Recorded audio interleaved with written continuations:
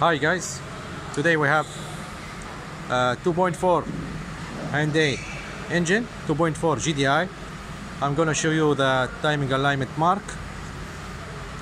First mark we have for the crankshaft, the first piston, the top dead center. This mark here for the timing chain. We have this mark for the intake cam. This mark for the exhaust cam, and we have the small chain, this for the oil pump and harmonic balancer. We have this mark here, and second mark here. Okay, the balancer has to be down, you can't see them from inside, and you have to set this point to this mark,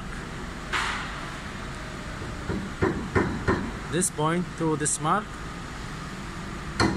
and the crank has to be the top dead center. Okay, see you.